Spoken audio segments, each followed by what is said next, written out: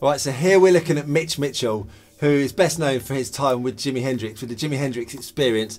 So we're looking at his period in the late 60s, and you've got the sheet music. So, you know, it's going from, we're looking at Little Wing, which was 1967, through to Crosstown Traffic 1968. So it's quite a short time frame, but he produced some awesome stuff. So like a lot of drummers from that period, Mitch had a jazz background, and that is a big part of his sound. It's very flowing, very loose, triplety feel.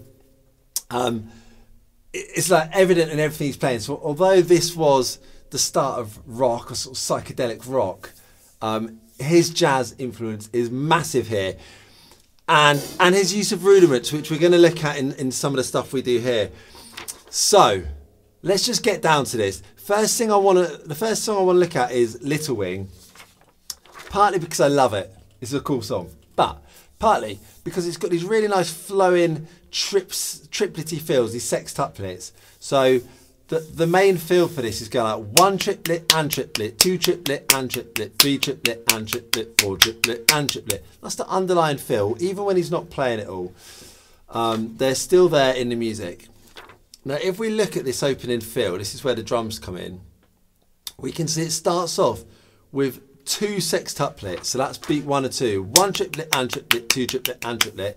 It accents on those, on the ands, on the 1 and 2 and. So on the 8th note. So like one triplet and triplet, two triplet and triplet.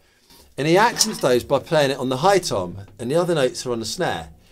Now he plays this as a single stroke roll. So whenever you're doing a triplet bass thing, that switches your accent hand, because you're going to go right first on the high tom, right, left, right, and then the next one will be left on the high tom, right, left. So it's switching the hand that plays the high tom, right, left, right, left. So let me just play that to you so you get a feel for it. 3, 4.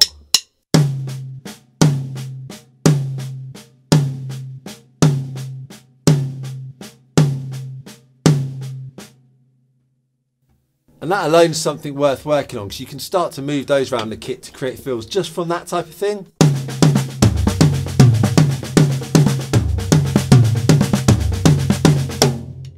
So, you know, that's a really nice exercise just to get moving your accents around the kit. So that's the first half. But you might be thinking, wait a minute, what about that note at the beginning? Well, yeah, he leads in with a left hand. So that's on the very last sextuplet note of the previous bar. So we're going to kind of add that on just as a nice pickup note afterwards, okay? So just looking at the main bar here. So we've got that for 2 beats, for 2 sextuplets. So 1 triplet and triplet, 3 triplet and triplet. Not 1 and 3, it was 1 and 2. 1 triplet and triplet, 2 triplet and triplet. And then beat 3 and 4 goes snare, floor tom, floor tom, floor tom, floor tom. I've written some sticking on here, but to be honest, the last few notes, it's just a suggestion. Do whatever you want there. It doesn't really make a difference. So I've written right, right, right, left, right. You can do whatever you want. It doesn't really matter. So the count of that goes 3 triplet and triplet, 4 triplet and triplet, 3 triplet and triplet, 4 triplet and triplet, 3 triplet and triplet, 4 triplet, and play it as 3, 4.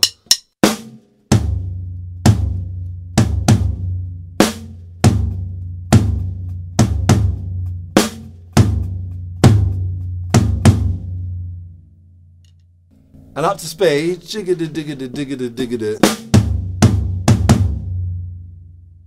So we've got the first part that I played slowly, the second part that I played slowly. Let me play that whole bar together slowly. 3 and 4 and.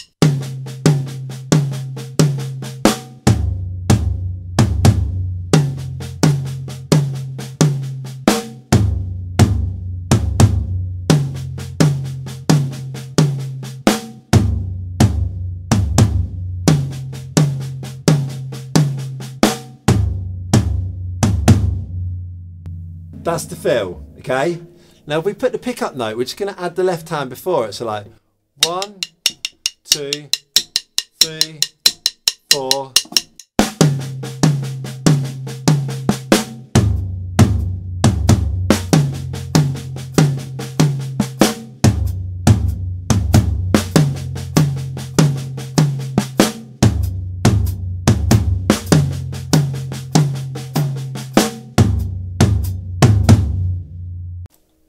Okay, and now we're going to look at the second line down, which is still from Little Wing, and it's got a time there, so 1 minute 4 seconds fill.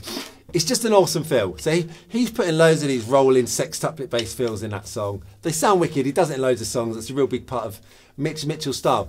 I want to look at this one specifically.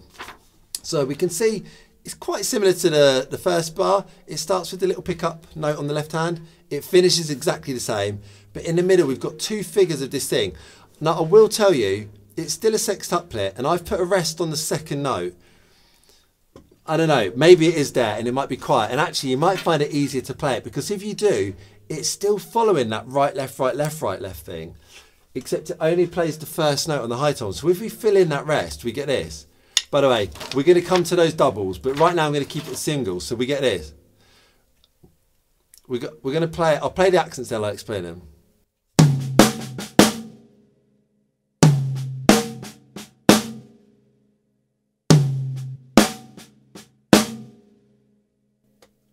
Okay, so you can see I'm accenting the right hand on the high tom, then the next right on the snare, and then I'm accenting the last left on the snare. So we get this.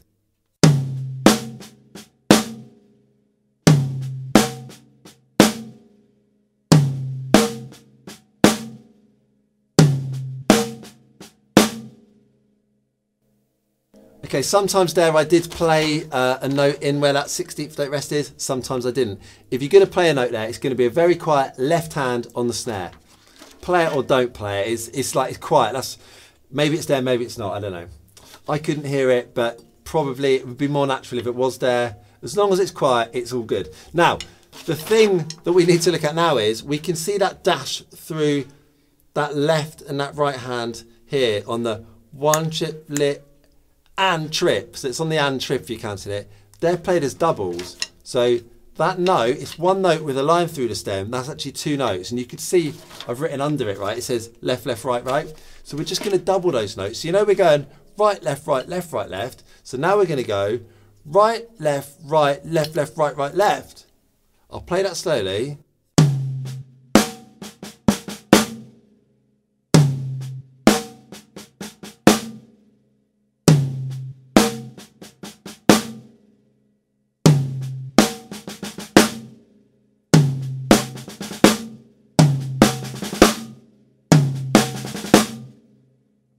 So that's the figure. You might need to practice that for a long, long time before you're happy with it. If you do, that's fine. Don't worry about it. It's a tricky figure. I'm going to repeat it now because he actually plays it twice in a row here. So I'm going to just loop it round so you get a feel for how it loops.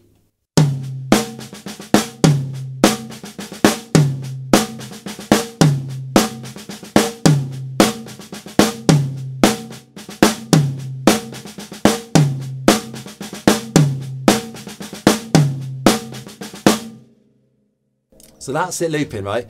And now I'm going to speed it up a little bit so you can start to hear it a bit like it is in the song. I won't go full speed yet, but I'll speed up a bit.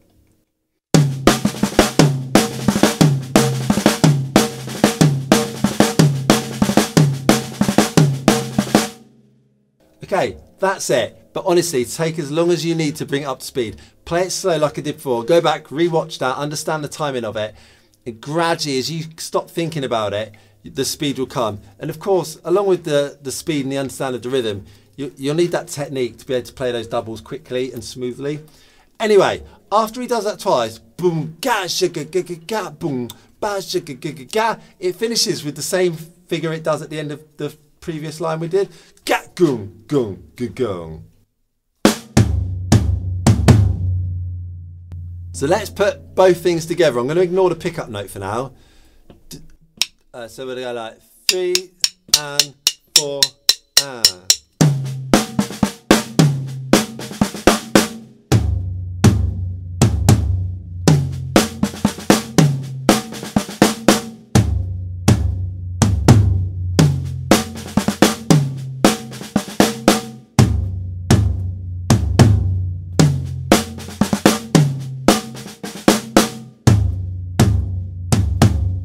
Right guys, so that was the fill. I'm going to play it at full speed for you now, but before I finish this and we move on, I just want to say this is the hardest thing on this sheet. It is tricky, so go at your speed, whatever your speed is. Gradually bring it up. You might not be ready for this yet, and that's fine, but just by learning it and understanding it, it'll be something you can work towards. And once you do, you can apply it to lots of different feels and use it in lots of different ways, as well as playing this song. And a big thing that's going to limit some of us to be able to play this at full speed is actually the double strokes there. So it's a good excuse to really get down and work on the technique of those doubles as well. I think things like this, we always need a reason to work on those boring things. So this might be a reason for you to really get down and work on those. All right. So I'm just going to play it at kind of full speed now.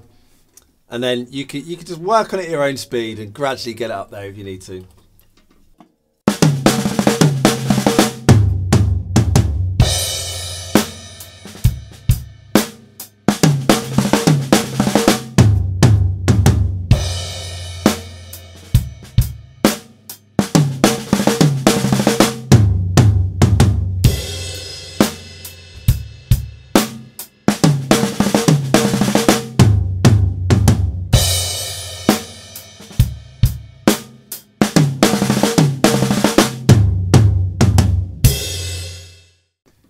All right, next up, Purple Haze, classic Jimmy tune again, classic Jimi Hendrix tune. So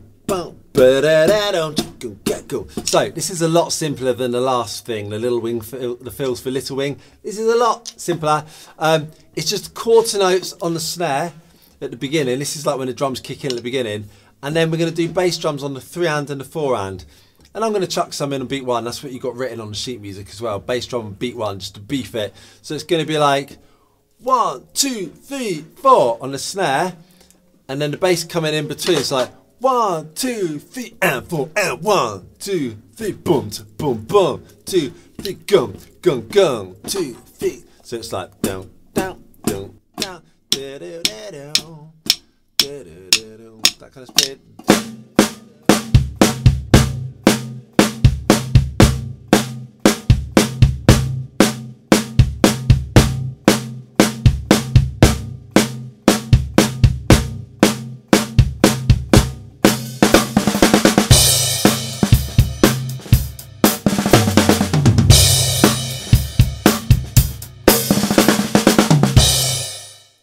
Alright guys, so that's it. So we're just looking at the simple groove at the beginning there, and what you heard me do it. So it says here times 8. So we're going to do that beginning bit for 8 bars, and then it kicks into just a nice sort of straight funky groove. And then what you've got in that song is then a bunch of like Mitch Mitchell fills. So you know, I've talked before about getting inside a style of a player's style and understanding the types of fills they do. It makes it much easier then to just kind of improvise. So if I was jamming this song, I would not bother to learn, you know, note for note what he played on that recording. And that's not because I'm lazy, it's because you don't need to do that. It's good. You're going to give a much better performance if you're able to play freely. Mitch Mitchell wouldn't have played that again. If you got another take from that recorded session, the other one would be different. You know, because he's just flowing, he's feeling it, he's just doing his thing. And if you go and check out live records, again, a lot of the fills are going to be different. There's some that you might get into a pattern of doing the same, but a lot of it's going to be little variations. So I much prefer to study a player's style and then just play and just feel it and play it like they would have. And there might be a bit of room for me to put my own spin on things. It depends on the situation. But otherwise, I might play it just the way I think they would have played it, okay? But just as a little caveat, I know sometimes there's certain things you do have to nail note for note. I get that. But this sort of thing, I think it's more about getting the essence of it. So, Purple Haze, get the groove, and just go and have fun. Just jam along. All right, so Manic Depression, awesome song. So you can see here right at the beginning, time signature 3/4. So that's what makes this a bit different. It's got a really cool rolling rhythm. So we're going to learn it as it's written here. And again, this is the sort of thing that I just think it's cool to learn these types of beats, and you can apply them in different ways. I know I heard Chad Smith from the Red Hot Chili Peppers referencing this once for Breaking the Girl. I don't know if you know that tune off Blood Sugar Sex Magic album, but I remember hearing him say that, and I knew both tunes. I was like, oh yeah, I can hear how that influenced your approach to this song. Different song, different groove, but you can kind of hear it. So that's why we learn all these other grooves that have come before us, because that helps give us ideas that we can then channel into our own drum parts that we create. But here we're going to learn it as it is. So it's in 3/4, so that means 3 quarter notes in a bar. 1, 2, 3. Now it's got a swung feel, so it's triplet bass, so we're going to feel it as 1 triplet, 2 triplet, 3 triplet. That's the underlying feel to this song. We're going to put the bass drum on all the quarter notes. 1, 2, 3. That's it, okay? The ride cymbal is going to be kind of jazzy. Now what I've written here, because this is what I'm hearing, is a normal ride on beat 1, and then ride bells for the rest of the bar. So you can play it like that. I would learn it all on just one surface at first, so all on the regular part of the ride or all on the bell. Once you've got the groove down, you can start to move it around if you need to. Or you might listen to the record and go, actually, I think it's all on the bell. Or you might listen to the record and go, oh yeah, I can kind of hear it's like that, but I think it sounds better all on the bell. That's fine. You know, I wouldn't stress too much about that movement. I don't think it's an integral part of the song. But the ride part's basically going 1, 2 triplet 3. 1, 2 triplet 3. 1, 2 triplet 3. So if I play the ride and the bass together, we get this.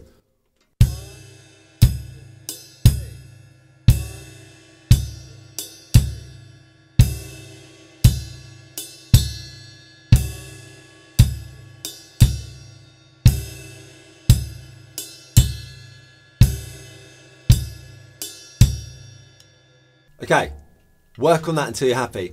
And then if we look at the left hand, it's going on the snare, 1 triplet, 2 triplet, and then on the third beat it goes 3 triplet, and that's on the floor tom. So like 1 triplet, 2 triplet, 3 triplet, 1 triplet, 2 triplet, 3 triplet.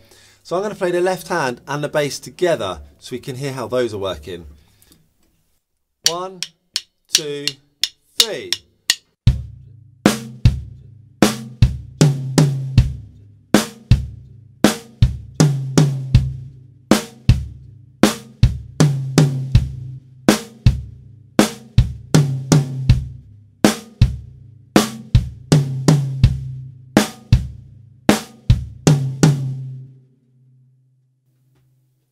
Okay, so we played the bass and the ride. We played the bass and the left hand. So now I'm going to put the hands together. So I'm going to go ride, snare, ride, ride and snare, and then ride, tom, tom. So it's the 2 hands together. So 1, 2, 3.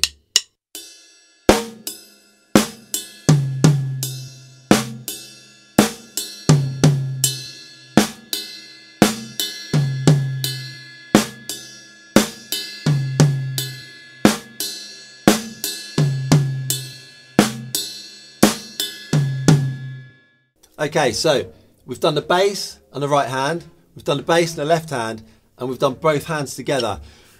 So now we're ready to try the whole lot together. The more time you spend on those pairs, so 3 pairs that we did there, the more time you spend on each of those, the easier this end stage is. So everyone needs to work at their own speed, but stay slow and take as long as you need on each of those. And when you're ready, we can try the whole pattern. So I'm going to play it for you now. I'll play it kind of slow, and then afterwards we'll listen to it at full speed. So here it is kind of slow. 1, 2, 3.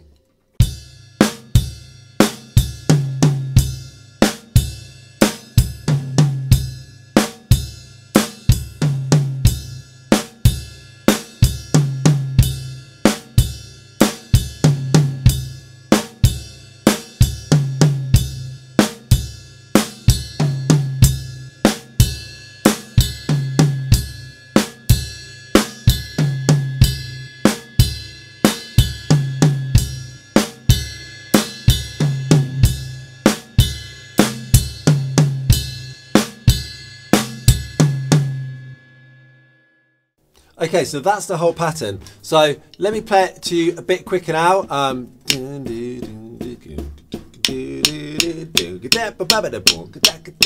reckon that's about full speed. So it says 153 here. A lot of these tracks, the speed moves a bit. This was pre-using a metronome, so you know, you get a speed at the beginning and songs will move just because they're human beings rocking out and playing, and that's all fine, it's all part of it. But it's roughly about 153, so let's try that. 1, 2, 3, 1, 2, 3.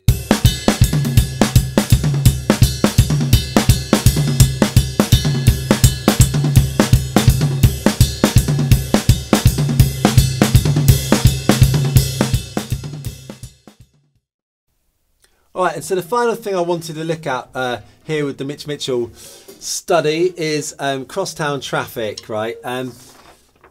So this is from the Electric Ladyland album 1968. As you can see on the sheet music, and what I really want to look at is just the opening fill. So it's that ba-dum, ba-dum, ba-dum, ba-dum, ba-dum, ba-dum, ba-dum, ba-dum, ba-dum, ba-bam, bam, right? Because it's a clever little kind of metric modulation or implied metric modulation thing. If you don't know what I'm talking about, just go and search for that on Total Drama, because there's a lesson on implied metric modulation. But just in short, what he's doing is he's playing two notes, then missing one, two, then missing one. So it creates a 3-note pattern whereby you play two, miss one. 1, 2, 3, 1, 2, 3, 1, 2, 3, 1, 2, 3. That's quite simple. But played over 16th notes, it falls in a really interesting way over the beat. So you get 1 E and a 2 E and a 3 E and a 4 E and a 1 E and a 2 E and a 3 E and a 4 and. So I did the whole 2 bars there. I counted it how it is. The reason that becomes this implied metric modulation is because if you repeat that pattern and keep it going, they're like play 2, miss 1, play 2, miss 1. It ends up sounding like a shuffle at a different tempo. So if I'm really going, if my tempo is actually going 1 E and a 2 E and a 3 E and a 4 E and a, but I go ba-dum, ba-dum, ba-dum, ba-dum, ba-dum, ba-dum, ba-dum, ba-dum, ba-dum, ba-dum, ba-dum.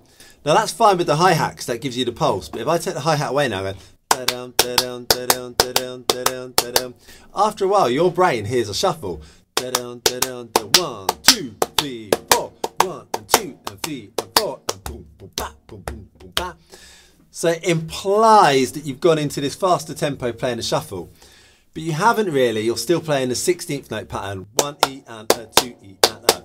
Right? We're not going too deep on metric modulation here, but that's why this is cool. If you want to understand that more, go and search for it on Total Drama, because there's a lesson that like goes just onto that subject.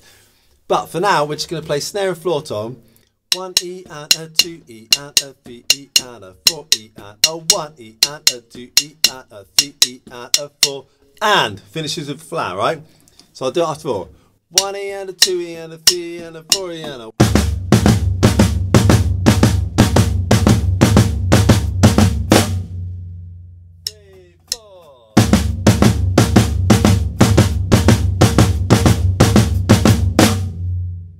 So those da-down, da-down, da-down, da-down, da-down, da-down. It's like following Jimmy's guitar.